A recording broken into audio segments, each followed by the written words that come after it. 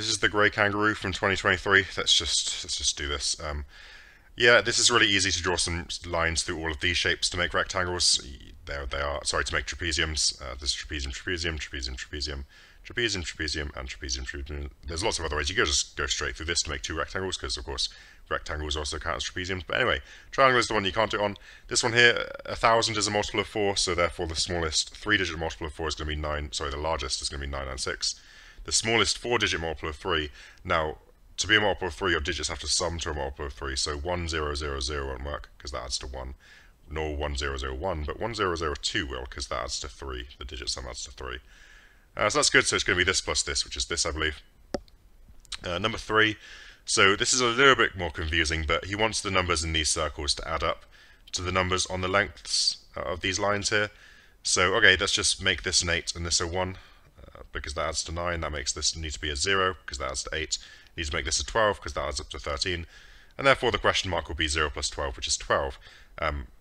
Where did I get the 8 and 1 from? Well, I just wrote them down, because it's at least fairly obvious to me, having done lots of these challenges, that if you use any numbers here, it will still work. And indeed, just do it now. Just do a 5 and a 4 here. Do the rest of the thing, and it will come to 12 anyway. So just try stuff. Here, this length here is going to fold over to be in the top section, and the further away you are up here, that will fold to be the bottom section. So this length here is going to go there. This length here is going to go down to here, so we make a 5 first. This is going to fold over on the entire thing. This is going to fold over to the bottom, so it's a 5, then a 6. The only one that goes 5, 6 is this. You can verify that that's going to make a 9 if you want to. John has 150 coins. 40% of 150 is 60. 10% is 15 times by 4. This, of course, therefore is 90. If you flip over 15 of these, you'll decrease this by 15 to get to 75. And you'll, of course, increase this by 15 to get to 75. And therefore it's going to be 15. Question number 6. So, when you have 5 discs, each of a different size, it doesn't matter which of the 5 discs you take. Like, any 3 discs will be able to stack smallest to largest, because none are the same size or anything like that. So it's just a case of how many ways can you take 3 discs, because there'll be a unique stack for any 3 discs, just from smallest to largest or whatever. So this is just a question of how many ways are there to choose 3 discs from 5. And if you've been reading ahead a little bit, you'll know this is just a function. This is 5 choose 3, which is this. 5 factorial over 3 factorial 2 factorial. This is the factorial just means times by every integer below it, like this. All of this cancels all of that, and you get 5 times 4 is 20, divided by 2 times 1 is 2, 20 divided by 2 is 10. So yeah, worth reading ahead on choose functions and permutations, that kind of thing, if you want to take math challenge seriously. Number 7, so these columns are going to add to the same thing. We're going to use the digits 1 to 8. That means 8 must pair with 1. Because if it didn't, like if 8 paired with 2, that sums to 10. And then what are you going to pair 1 with to make 10? Right, if 8's the largest thing you can use. So 8 has to go with 1, that means the sum is 9, which means that has to go with a 5, that has to go with a 6, also to sum to 9. So these are going to be the 2 and the 7, that's the only ones you've got left over. Now the rows also have to sum to the same thing. Currently this row adds to 11, this row currently adds to 16. So therefore if I put the 7 here and the 2 here, not only will we still add to 9 here, but this one will become 18, this one will also become 18, and we'll be good to go. 8, we can see here we've got 3 consecutive numbers. Now, the first digit changes from here to here, which means this must have been something 99 going to something 00. So that's the first thing I'll say. And then over here, this is 0 and then 1, because that's how, and we just don't know the hundreds digit yet, except we do, because the square is now 1, so the square is a 1, which means the heart is a 2, and those are our 3 numbers. The next number is going to be 202, which is heart, triangle, and then heart again, because heart is 2, which is this one here. Question number 9 is the first question that I absolutely don't know how you're supposed to do this, because it's not the way that I did it. But I called the entire diameter of this semicircle 2r. All the semicircles have the same diameter and radius. So that's just 2r. I'm solving for r, of course. So this distance here is 2r minus 22. Just, of course, the whole thing minus this 22. Which makes this length here, this little length here, 2r minus the red minus 12. To get this, 2r minus 2r is nothing, minus 12 minus 22 is 10. So this length is 10, but by symmetry you can do the same thing going the other way, and you also get that this length is 10, which means we have 2r equals 10 plus 16 plus 10, and therefore r is 18, and we'll have our answer. Not sure what the actual way of doing that is, but that is, I guess, one acceptable method. Draw a cube, and you want to colour in one edge. Or you want to colour in as few edges as possible to make all of the sides have one red edge next to them. So if you just make this edge red, it's not going to matter where you start, of course, it's all going to be symmetrical. That makes this face and the other face there behind us both have a red edge. So okay, well, we've done those two faces then. What about these two, where we can cover those two by making this edge red? And the only faces we're missing are the back one and the bottom one. But if we make the edge running on the bottom there red, that covers the bottom and the back there. So I think we have every face covered now, and we've done it with 3 things, so I think that would be good. 11, so first thing we'll do is count up how many matchsticks each of these integers take to use, which is this. So this is just the number of matchsticks each of those symbols take to make. Now we want to use exactly 6 matchsticks, so we could just write down a 0, except that's not a positive integer. We could just write down a 6 or a 9, so that's fine. We can just write down 6 and 9, but we can also combine a 1 and a 4, right? Because that would make 6 matchsticks in total. So we can use 6, 9, and then 14, but we can also do 41, right? Because you can just swap them over. We can also do 77, because 2 lots of 3 will make 6, so we can do 77. And finally, probably the most tricky one to spot, you can do 1, 1, 1, right? Because you can do 2 plus 2 plus 2 is also 6. And that'll be all of them, and I think there are 6 numbers we can therefore make. Question number 12 then, we've got a square 10 centimeters long. I imagine a lot of people got this one wrong. Just it's the kind of thing that I think people would miss solutions. We want to find all the points in the world that are exactly 10 centimeters away from 2 of the vertices. Now the first ones I thought of were just the vertices themselves. This vertex here is 10 centimeters away from 2 vertices, so that will work. But of course so will this, this and this. So 4 corners will work, or 4 vertices of the shape.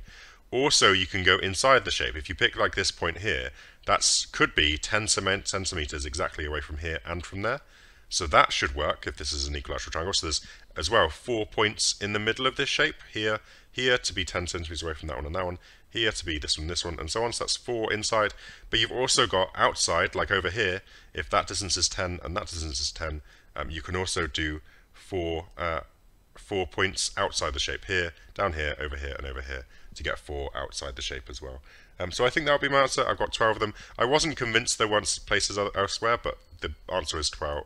Like the biggest answer is 12. So I found 12. It must be it. And we'll move on. This is an isosceles triangle. PQ is equal to PR. Now, if that's 40 degrees, 180 minus 40 is 140. Divided by 2 is 70. So this angle here is 70, and so is this one. If we call this x and we call this x, that makes this 70 minus x, which makes this, based on this triangle here, 180 minus x minus 70 minus x, which I believe makes minus x minus minus makes plus, so the x's cancel. 180 minus 70 is 110, and therefore on a straight line here, 180 minus 110 gives us 70 degrees here, I believe. Question number 14 is just a very complicated way of setting up a simultaneous equation. If you call the number of points you score by hitting the inner circle A, the number of points you score by hitting the middle ring B, and the outer ring C, here we can say, Tom, 3 lots of A plus 1 lot of B plus 2 lots of C equals 46. And here we can say 1 lot of A plus 3 lots of B plus 2 lots of C equals 34. And we're looking for, how many did Lily score? Well, that's 2A plus 2B plus 2C. So we're looking for what this is. This is a very standard trick. Just add together these two things, you get this, which is very convenient because now we can just divide by 2 and we end up with that. Question number 15. So we have the key thing inside of all this summation is that each square is 25, so each length is 5. 5 times 5 is 25. We also have that the smaller rectangles hit the larger one halfway along the side, so if this length is x, so is this length. So we have x, and we have 5 and 5, and also over there. And we have that this length is 15, because it's 5 plus 5 plus 5, and this length here is 5. Now the key thing to realize here is that these triangles running around the outside are similar to each other. If you call this angle A, this is of course 90 degrees, this is 90 minus A, but that's of course 90 degrees, which makes that one A as well. And so therefore we have some similar triangles just with these same angles in them, which means that because this triangle is similar to this triangle, and this hypotenuse is 5, and this hypotenuse is 15, that means this triangle is 3 times bigger than that one. So what I can do is, if this side here is called x, this side here must be 3x. I can also call this one x over 3 as well, which I will do later. But for now, I'll just do Pythagoras. X squared plus 3x squared plus 15 equals 15 squared. Of course, square the 3 and the x, put them together. I'm going to leave it there for a second. Like I said, you can call this little length down here or over here x over 3. And the area of the larger rectangle is this plus this times this plus this, which I believe looks like this. This is 9 thirds plus 1 third is 10 thirds. You can swap the 2 and the 10 here. The reason I want to do that, and of course multiply the x's, is because I know what 10x squared is. It's 225. Divide that by 3 for 75, and then times it by 2 for 150, and you'll have your answer. 16. There's a very similar question to this being asked a few years ago. That was more of a trick question than this one was. But yeah, this is quite nice. 2023 consecutive integers sum to this. Well, the thing is, like, what 2 consecutive integers add to that? Well, 1011 and 1012, I think. So how are you going to get 2023 integers to add up to it? Well, you just use a load of negatives and get them to cancel.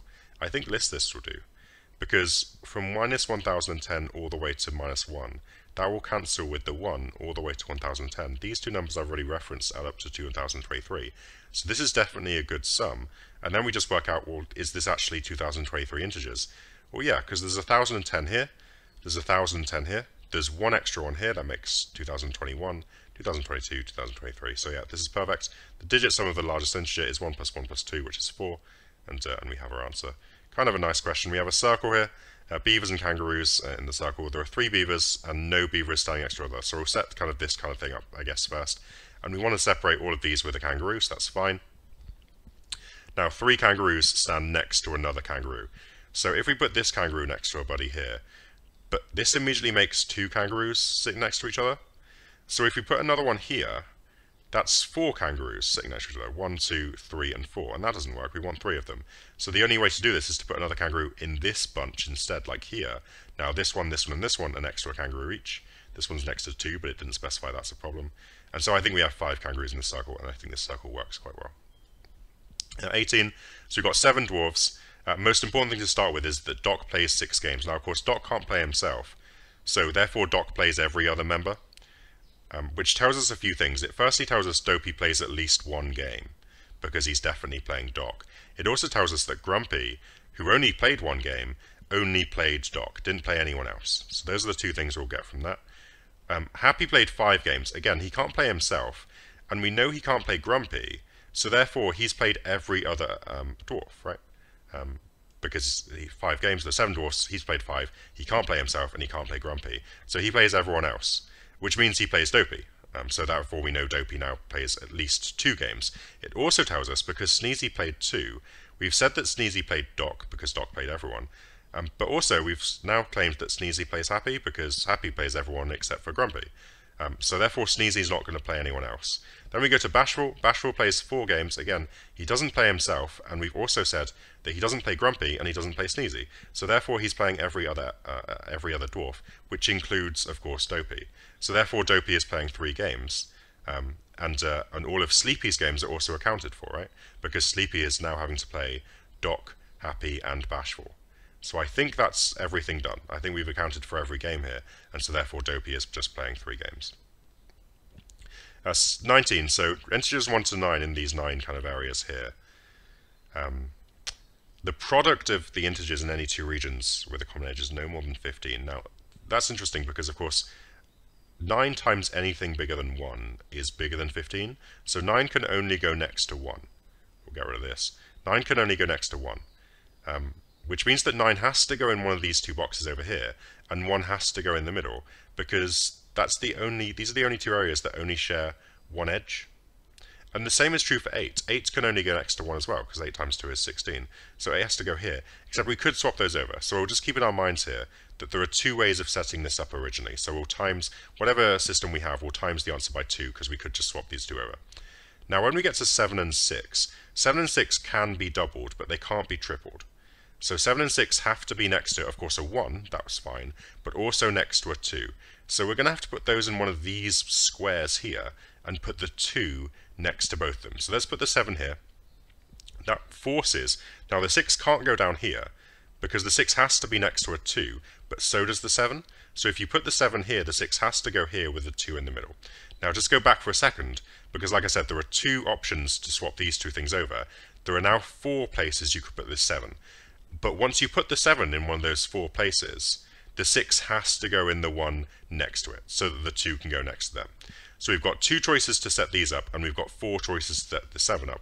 So currently there could have been 8 ways of doing this, 2 times 4, currently 8 ways of doing it. And now we finish up here, We've only got the 5, the 6, and the 5, the 4, and the 3 left. 5 and 4 can be tripled, so they're going to have to go next to each other. Just choose one of the 2 places to put the 5, put the 4 in the other one, and then leave the 3 down here. And I think we're going to have 2, because of these 2 choices, 4 choices for the 7, so that's 2 times 4 is 8, times 2 choices to put the 5, makes 16 options, I believe. 20, we've got twice as many children and adults, so call the number of children 2n, call the number of adults n. The age of each person at the table, positive integer greater than 1, fine. Sum of the adults is 156, so let's just call, well, I'll set this up first. Using this mean age of the children. Now, the mean age of the children is the sum of the children's age divided by how many there are, which is 2n. So that's the mean age of the children. Now, that's 80% less, so therefore 0.2 times the mean age of the whole group. So the sum of everyone divided by the total number of people, which is 3n. So I think this is my setup. Now, I'm going to call some things stuff here. So I'm going to say that the sum of the children is just called s. And I'm going to say that the sum of everyone is, of course, the sum of the children plus the sum of the adults. And I'll call the sum of the adults SA for sum of the adults. Except SA is 156, so I'll put that in. And now, of course, I think I can just sort this out. The n's will cancel down here, which is good. It's a good thing I wanted that to happen. 0.2 is the same as 1/5. Times these things together, cross multiply, take away 2s, divide by 13, and you end up with that the sum of the children, which I define to be s, is equal to 24. Good. Question 21. Martin's in a queue. This is one of those interesting questions that feels like there's not enough information, and then there just kind of is. The number of people in the queue is a multiple of 3. He notices that he has exactly as many people in front of him as behind. Now that's interesting, because say that he has an even number of people in front of him, and therefore he has an even number behind him, but then even in front of him, then him, plus an even behind him is an odd number of people in total. But likewise, if he has an odd number in front of him, and then him, and then an odd number behind him, odd plus him plus odd is still odd. So there is definitely an odd number of people in this queue. Either odd plus 1 plus odd, or even plus 1 plus even. Either of those options is definitely odd. So this is an odd multiple of 3. Not just a multiple of 3, it's an odd multiple of 3. Now, 2 friends are behind him in 19th place and 28th place. In which position is Martin? So odd multiples of 3, there can't be 27 people because there's someone in the 28th place. The next odd multiple is 33. So let's just question that. What happens if there are 33 people in the queue? Well, that would make, I think, it look like this and be 16, him, 16. Right? Because that adds up to 32 and then him, it makes 33. And this works, right? Because 19th place, he's the 17th place. The 19th is behind him, and so is the 28th. And the thing is, this is actually the only thing that works, because if you go to the next odd multiple of 3, which is 39, you end up with him being in 19th place, and so his body can't be.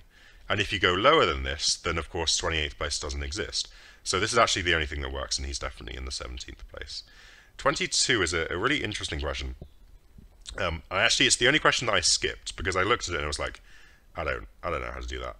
And then I came back to it and it took literally like 10 seconds. Because what I decided was, if you don't know how to do a question, just try something, right? So I spent 5 minutes doing 23, 24, 25, came back to this, still didn't have any idea what to do. So I just tried something. I just said, okay, what happens if all 8 of these mice migrate to that house? Like, just what happens? What happens there? Well, you want 10 in the house in the end, so you're going to need another 2 to come from this house, which means 3 of them are going to go to this house. So, okay, this is good. This makes 10 people over here. This makes all of these moved, and it makes all of these moved. Now, where do these 7 go? Well, I need 4 in this house. So 4 of them need to go up to here, and 3 of them need to go across to here. And then the 3 coming from here and the 3 coming from there make 6 in there. And this works. This just works. Everything about this works. We've got the right number moving away, we've got the right number coming into every house, and therefore there are 11 people going on the bottom row. And this was super fortunate that I found this first time, because I then did try something else. I said, okay, what happens if 7 go instead? And when you just run through this logically, right, you need another 3 to come from this house, means 2 are going this way. 1 from this house is actually going upwards as well, because only 7 were going this way. These 7, you need 1 to go this way to make the 4. Sorry, you need, what am I talking about here? Sorry. So 7 and then 3 make 10. Then you need, how have I got this arrow here? No, oh, sorry, 2 going this way means 4 have to go this way to make the 6 in total, which means 3 more can go that way. And then 1 goes this way. But this doesn't quite work. Does it work? Is there something that doesn't quite work about this, or did I just fluke it? Does this work? 1, 3, 3, 10, 6, and then you also get 11. Okay, so it's just one of those questions that just kind of always works, I guess, which is nice of it.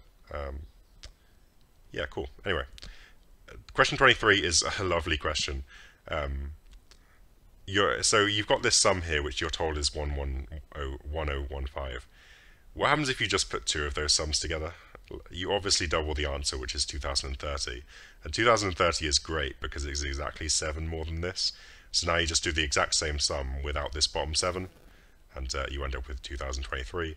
And you're using 1, 2, 3, 4, 5, 6, 7s. Very proud of myself for getting that in very quick time. Question 24. We've got 6 consecutive numbers on 6 pieces of paper. Now, the difficulty with this question is understanding what on earth it's talking about. It took a few reads for me to understand what this was going on. But you've got 6 pieces of paper, and you put a number on each. You then stuck 2 pieces on each of 3 coins. So these numbers are sort of paired up, right, on each of these 3 coins. He then tosses 3 coins, he gets 6, 7, and 8. Now that's important because it means 6, 7, and 8 are all on different coins, so that's kind of relevant, and colours them red. On the second he gets this sum, on the third he gets this sum. These are the numbers that he sees when he flips them. What's the sum of the remaining white pieces? Now these numbers are consecutive, so 6, 7, and 8 are in there somewhere, but there are 6 numbers that are consecutive that include 6, 7, and 8. The only options are these. Those are the only 4 ways. So the answer is one of these 4 things. And actually, you can get to the answer and also 6, 7, and 8 are on different coins, is what I said before as well. You can get to the answer very quickly here, because these numbers are fairly limiting. Like, if you go to this one, the highest 3 coins here are 6, 7, and 8. If you just add 6, 7, 8, you get to 21, which isn't 23. So you can't make 23 from this set of numbers. So that just goes away immediately. But also this 17 is kind of interesting as well, because with 6, 7, and 8 adding to 21, you can't make 17 from this list. So we're just immediately down to 2 lists. But also, 5, 6, and 7 is 20. That can't be 28. That must be a misclick. Is this 18? Is 11? Yeah, this is 18, sorry. So that's 18. But that's also kind of interesting because, of course, that's still too high, right? That's still too high. That's not 17. That's still too high. So this is never making 17, and so this is literally the only option you have without any further work as to whether it's even possible. If you do think about it a bit, you can work out that this is totally doable, it makes all this, but since it's the only option available, we just have to go with it. And of course the sum of the remaining bases, not the 6, 7, and 8, is just 4 plus 5 plus 9, which is 18, I believe, I think it is. Good. Question number 25 is about a rugby team who score a few points in their 7th, 8th, and 9th game. And yeah, their mean points per game. It's another mean question, which is interesting that they've done this twice. So let's just define the sum of points after the 6 games to be S of 6. Now, what this is all telling us, now the sum of these 3 numbers is this. So what this is telling us is that the mean after 9 games is more than the mean after 6 games. The mean after 9 games is the sum of all the points after 9 divided by 9, and the mean after the first 6 is the sum of the first 6, which is this divided by 6. So I think we get this. This is the sum after 9 games. It's S of 6 plus these 3 numbers divided by 9 is bigger than S of 6 divided by 6. Let's just sort this out. I think I divided everything by 3 first, just to make the numbers a bit easier. And then, yeah, let's cross multiply and sort it out. We get this. So I think the sum of the first 6 games is less than 132. Now, they give us some more stuff here. After the 10th game, the mean number needs to be bigger than 22. So the sum after the first 10, which is just this, plus the number of points they score in the 10th game, divided by 10, needs to be bigger than 22. 10 because there's 10 games now. This is the sum of the first 9 games, plus this. This is what I've just defined to be the points in the 10th game. But of course, I think I can times by 10, I can take away 66, and now I know this number is less than 132. Let's make this as, I'm looking for the minimum amount they can score in the 10th game. So let's make this as big as possible, which I think is 131. Take it away, and I think I end up with P is bigger than 23, and so I therefore think it should be 24.